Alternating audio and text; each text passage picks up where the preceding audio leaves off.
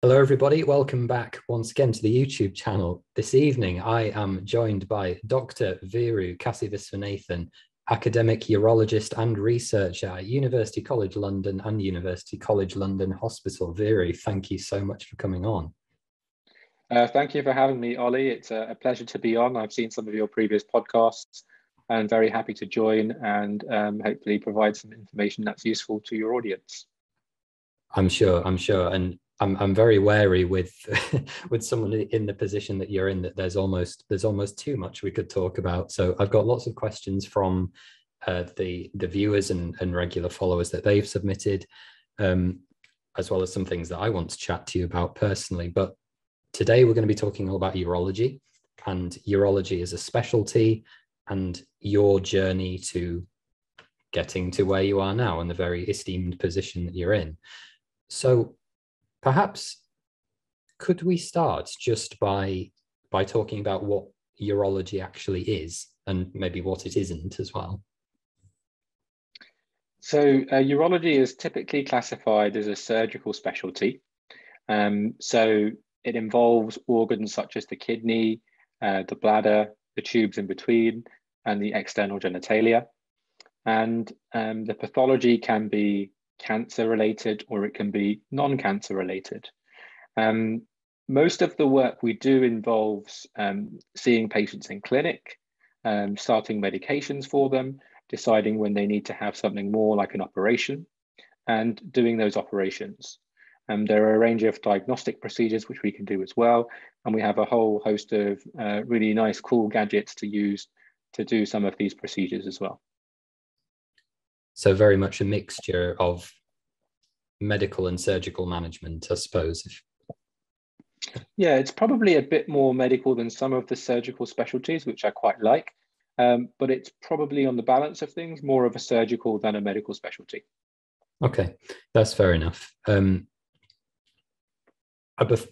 suppose then before we rush too much further in, would you mind just taking us through your medical education journey and then how you came to be in the role that you're currently in? Yeah, so I studied at Imperial. I did a 6-year undergraduate course, and after that, I realized during my medical school years I was quite interested in surgery. I had a really good role model in surgery and I was inspired to go the full way. After applying for foundation program training, which was in an academic surgery job, I said, yeah, this is definitely what I want to do. I thought about the specialty in which I could go in, and I was originally quite interested in vascular surgery because the pathology, I really loved the pathology and how it related to how you manage your patients. And I did some placements in that in my F1 year and F2 year. That's your first 2 years after qualifying.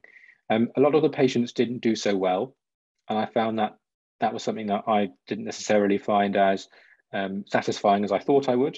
And I then did a urology placement, which I absolutely loved. And it was so many aspects about the urology field which interested me, from the people you work with who are all amazing and just friendly people, to the patient group who are generally quite a nice patient group to interact with, and it's really fun. I enjoy working with that group, and the pathology, which is really quite fascinating pathology, and particularly the academia, which really changes practice and the way you do things on a day-to-day basis.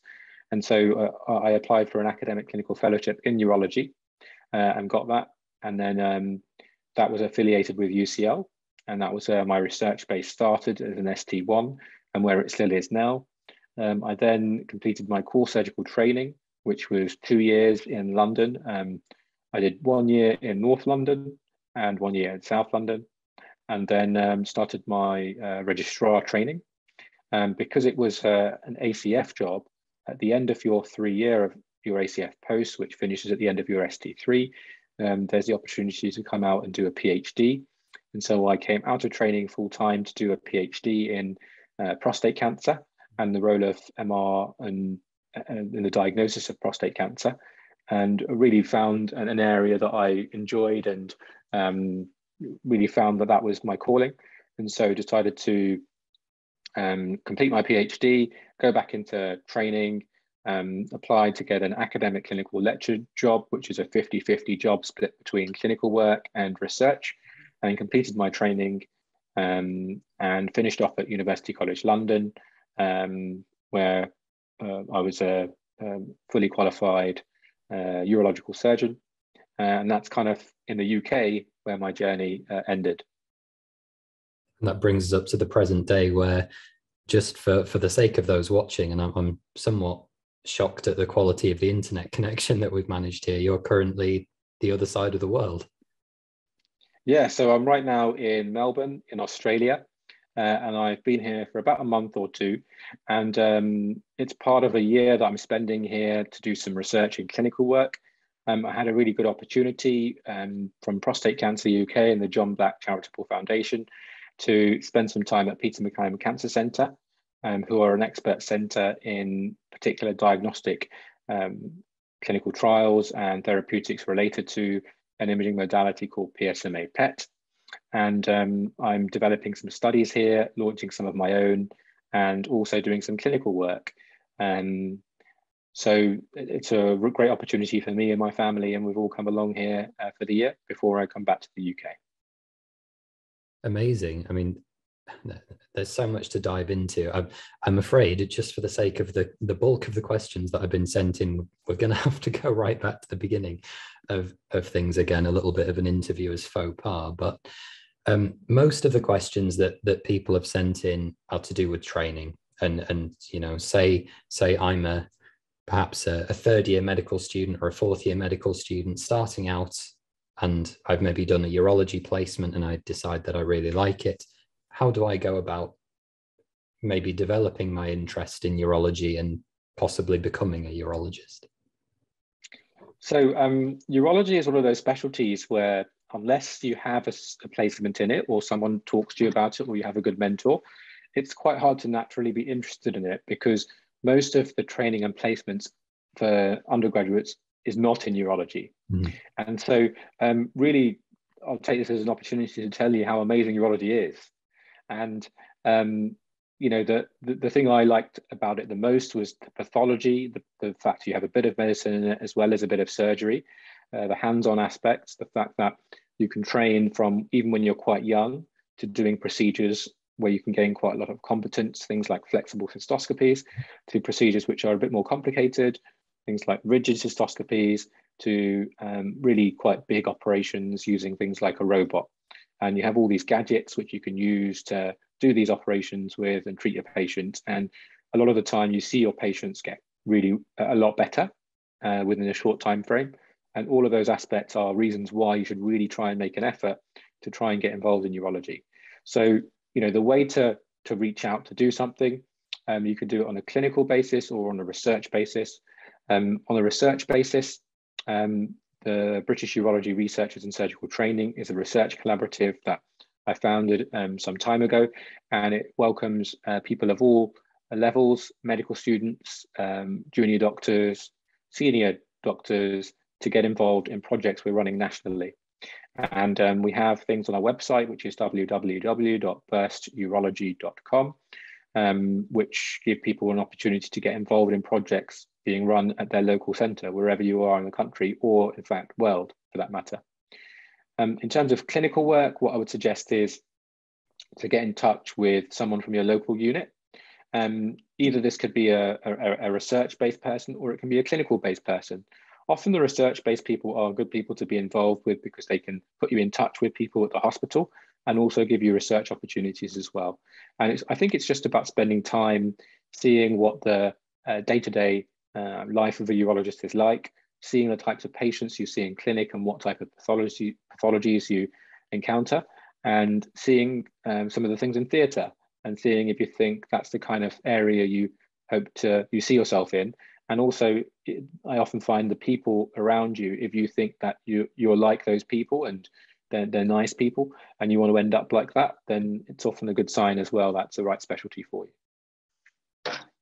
That's sage advice. And it's funny, that remark. I often do find that urologists, I mean, surgeons obviously have a reputation for certain personality types, but urologists do tend to be very pleasant, I think, within the surgical specialties, if that's a fair comment.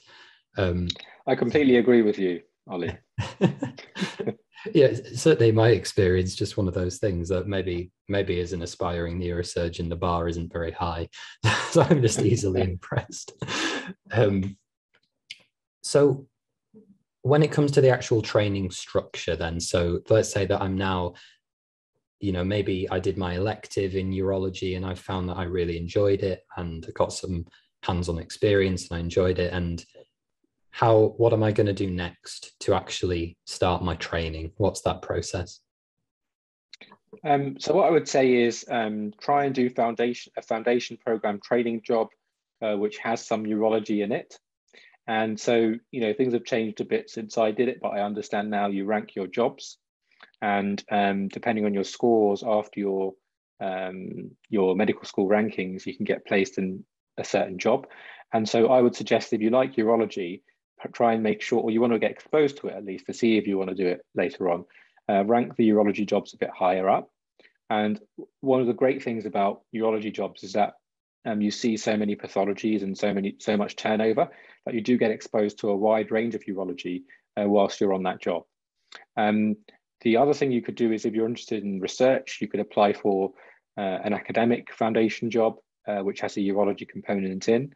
And often those will be at dedicated centres that have a strong reputation for research. And again, if you contact those people in advance, you can get involved in projects before you even apply. And that's a good way to foster a bit of interest in that subject area. After the foundation program, you want to apply for a core surgical training program. And again, that's changed slightly since I did it. But now I think typically it depends on which part of the country you're in. In many parts of the country, there are theme jobs. So you can choose a theme job with the urology theme, which allows you to have enough exposure over the 2 years of core surgical training to subsequently apply to become a registrar in urology. Or it could be in an area like London where it's not necessarily themed, but you have the opportunity to still pick and rank your jobs, but you choose something with urology in it. And after your first year, you can reapply to do particular jobs within the London area. And that's what I ended up doing. So it seems that what you're saying, or the theme of what's coming through here, is that if there is any opportunity to tailor your jobs towards urology, then that's definitely something that you should be doing. Absolutely, yeah. Okay. And then just to make things clear, again, some of the medical students that are watching, or indeed medical applicants who are thinking about changing careers and have maybe fostered a career in urology, there are two competitive steps, right, as you're saying, just for their benefit. So there is core surgical training, which is one competitive round of applications, and then there is applying for your registrar job in urology. Correct, yeah. So the part which I didn't talk about too much, which is actually probably the hardest part, is the ST3 job, which is when you start to become a registrar. And that's again via a national selection type process, and you apply and you interview, you get shortlisted and you interview, and that decides whether or not you'll become a registrar in urology. And depending on your ranking, you'll be placed at a deanery around the country. Sure.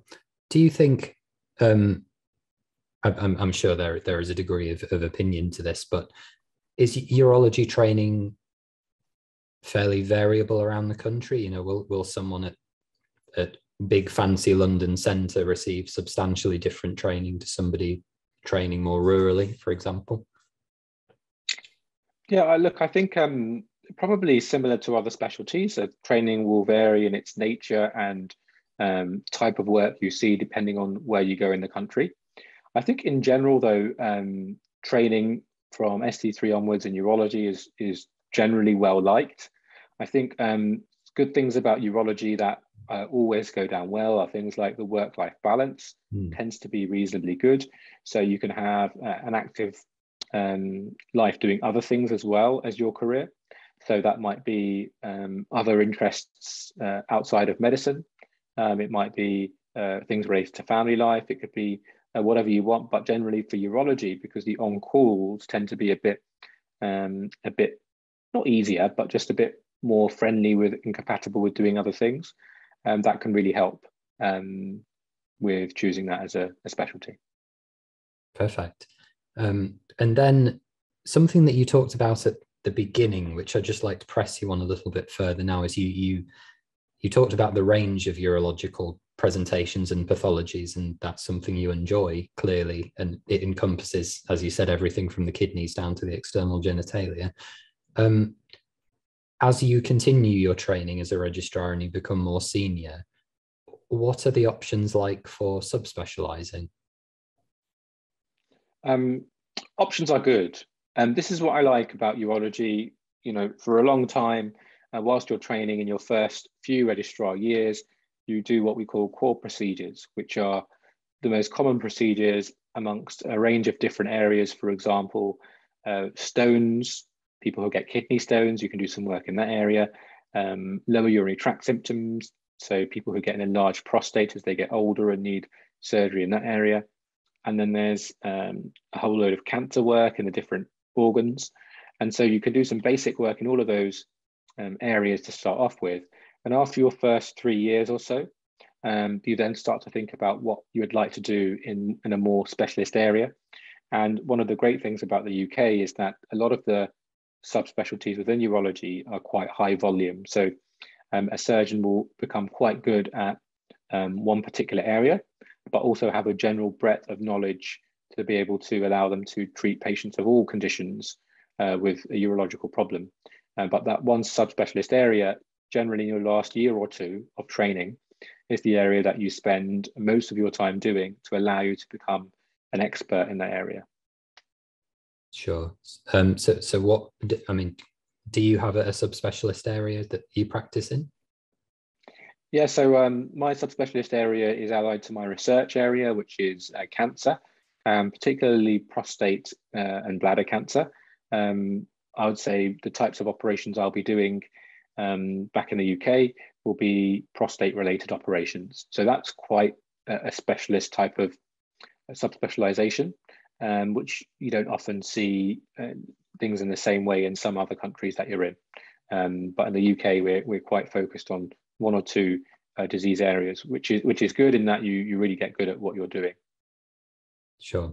And something that you have now mentioned multiple times, and something that is actually on my list to ask you about is gadgets, because certainly when I was in medical school, my local centre had a Da Vinci, and the sort of robotic systems. I think urology is one of those specialties that has a reputation for having, as you say, lots of gadgets and cool toys. Why do you think that's happened with urology more than other specialties? Good question. I mean, I think as a specialty, urologists are quite keen to explore new ideas and see if they can offer things that can improve the quality of life of patients. And I think by virtue of being trained by people who are quite used to using a range of gadgets, and by using those in your training, you're naturally a bit inquisitive as to what's the next thing to try and change and improve practice. And in urology, you'll see over the last 10 years that the way that we do things has completely changed across a range of specialties, subspecialties. So yeah, I think it's a great area for urology, and definitely something that I think people should consider. So, you know, the types of things we talk about are flexible scopes. When you start off in your training, you're doing flexible cystoscopies, which are camera tests inside the urinary passage. And those are quite high volume diagnostic procedures, which are really good fun and really useful and helpful for the patients. And then you can go to things which happen in theatre under general anaesthetic. So the rigid cystoscopies with instruments which can either like scrape things away from the bladder or take samples from the bladder or shave away parts of the prostate to make it the opening a bit bigger. And then you've got bigger operations, which can be open operations. For example, if you were to remove a testicle for cancer, or they can have laparoscopic or robotic operations where you make small cuts in the tummy and you put a couple of instruments in and you sit at the side of the room and control what we call the robot to do the operation under your vision. So, you know, that whole range of things I've mentioned is why it's such an exciting specialty. Yeah, well, one of my most vivid memories from medical school, we had an incredibly enthusiastic, tiny female consultant urologist. She was maybe 5 foot, if that, in high heels, and I have a very vivid memory even of a laser, cannot speak in an interview, laser lithotripsy, I think it was, where she was where they were blasting apart kidney stones. She was clearly having an enormous amount of fun doing that. It's really just stuck with me as an experience. But I've only got one more question to ask you about training that I must ask you before we move on, which is to do with run-throughs, because I think certainly as people get through medical school and they get into clinical practice, the idea of run-through training pathways with fewer competitive steps become more appealing. Do run-through pathways exist in urology? So look, good question. So I think there are two aspects to this. One is the academic pathway, which technically can be a run-through type pathway, depending on which part of the country you're in. However, I think there was a new scheme which I think has been introduced recently, though I don't know the status of it right now, which is called the IST. And I'm not sure if that is a way by which someone could run through from the start to the end without going through too many selection processes. I'm sorry, I don't have enough knowledge on the changes recently to answer that aspect. But for the academic aspect, you know, there is a great opportunity to have a run-through type job. At those points at which you would normally interview for, say, an ST3 job, if your academic job is a bit earlier than that, you can still run through, and you just have to have a regular interview at ST3, and typically you just have to pass the interview rather than being really good. But for your, obviously, to get the academic job in the first place, that's a competitive application process where these days you've got to be pretty good to get it. So I would say look out for the ST1 applications for academic clinical fellows, which are typically run through jobs.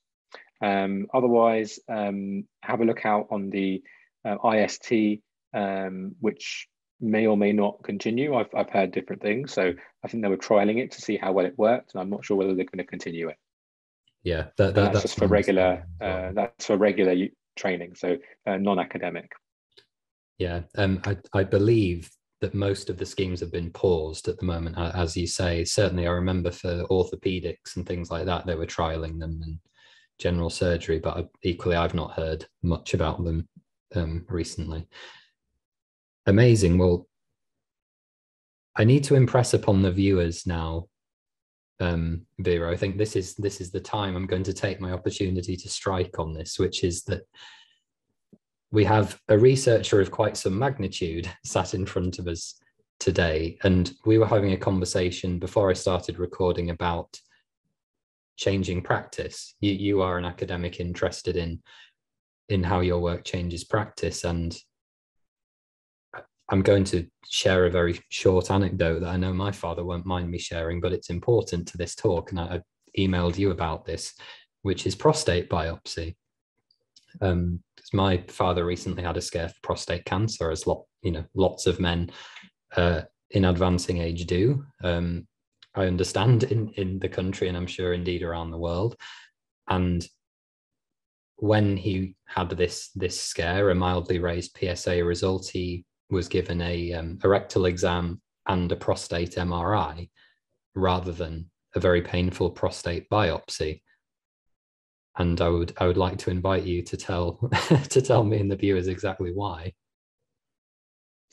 Yeah. So look, I hope your dad's okay. That's the first thing. But millions of men around the world are diagnosed every year with prostate cancer, and my interest for my research is diagnosing cancer better, avoiding harm from side effects of things like a biopsy, and over treatment from unnecessary treatment based on a prostate biopsy, which was traditionally called a trust biopsy. So my research focused on introducing MRI upfront in men with suspected cancer who are being investigated. And if the result of the MRI was all clear, so it's negative, they don't need a biopsy because the MRI was quite good. If the result of the MRI was suspicious, they go on to have a targeted biopsy just to those areas where you can see where the cancer might be. And that way we can improve how much cancer we find. And it also allows people who don't have significant cancer to avoid a biopsy. And that research was something I did during my PhD. And it was a trial called the Precision Trial, which our group published in the New England Journal of Medicine, and has led to changes in practice for how we diagnose men with prostate cancer around the world. So really, it's been a lot of hard work from the team, people who are my mentors who came before me, and lots of the patients who wanted to take part in the study. So, you know, it's thanks to all of them that we were able to produce this work that could change practice and allow people like your dad to benefit from the results. And, you know, that kind of aspect of being able to change practice and see a benefit is what really attracts me to academia in urology. And that's why I am an academic urologist rather than a full-time clinical urologist. I was having a look at all the relevant dates of this, Veeru, the other night, and calculating when you left medical school and when you must have started your training and all the rest of it, trying to do some maths. And as you say, that trial was published in the New England Journal of Medicine, which I think is the highest impact factor journal in the world, I believe. Yeah, I mean, it's a pretty good journal. Yeah, it's if you want to get some research that changes practice, it's a good journal to publish in. Yeah, sure. But you had that paper published at what was relatively quite a junior stage in your career. Yeah, I mean, it's fair to say that having a paper published in the New England Journal is, you know, like a lifetime ambition for any researcher. Many researchers won't achieve that. It's not an easy feat. Even if you're, you know, an outstanding researcher, you might not achieve that. So, you know, a combination of many things, particularly great mentors, being at the right time in the right place, obviously working hard, all those things coming together with an integrated academic clinical program, and things kind of fell into place. And sometimes you need a bit of luck and a persistence and determination, and things eventually come good. How does it feel? You've not only had your New England Journal, which, as you say, is something that the average professor might never achieve, and not only that, but that trial has rewritten clinical guidelines. Yeah, I mean, look, the second half is something that feeling you can never quite put into words, because, you know, when you see practice change and the potential benefit for so many, like millions of men every year around the world, that you cannot recreate that feeling and or describe quite what it means, and it changes every day as you see things change around you as well. So yeah, I mean, that's the most important thing, and that's the reason why we do this. So sometimes you can get an amazing paper published in not the top journal, but it means a lot and changes practice as well. I thought I'd put that out there as well. So what's next? Where can you, I mean, obviously you said you're out in Melbourne doing your research now, but where do you go from here? Yeah, so when I finished over here, I'll come back to the UK and continue in my job as an academic urologist, spending half my time doing research and half doing clinical practice. And as an academic, you want to progress to be a chair of your department or university. And as a clinician, you want to try and be the best you can in the specialty that you're in the procedures that you're doing. So those are the two goals, with the overriding aim of benefiting as many patients as I can. What a glorious answer. I do just have a couple more questions about the nature of urology itself before we start to draw to a close here. I mean, that's what's in your immediate future. What do you think is the future direction of urology as a specialty? Because there's a bit of across all specialties at the moment, there's a bit of a training crisis. I think it's fair to say, in terms of recruitment, and nobody can get case numbers and things like that. What's the direction of urology? Good question. So from a benign standpoint, a lot of the work we do, for example, in areas like benign prostatic hyperplasia with men with low urinary tract symptoms, that kind of area will probably get bigger and bigger because we have an aging population. And as people get older, they're more likely to have those problems. So in terms of how we're going to deal with that, The traditional operation where we manage that problem is what's called a TURP, a transurethral resection of the prostate. And that's where you put a heated loop via a rigid camera into the urinary passage and shave away the big prostate, if you like. Now, lots of new technologies are coming out. So technologies which can be done as a day case procedure, where you just fold the lobes of the prostate back, procedures where you use a laser to shave away the prostate, and other medications that are coming out which really prevent people needing an operation in the first place. So there's so many areas that are being developed in that aspect to help patients get better. I think we have the tools to address that situation. From a cancer point of view, the real thing that's changed over the last 10 years to kind of address some of the issues that we've had is centralization of work.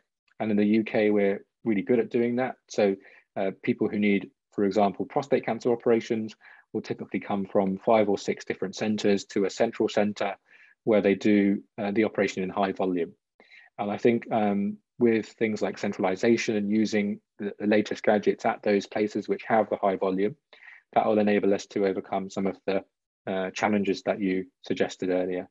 I think in urology, research is always pushing the boundaries of what we do.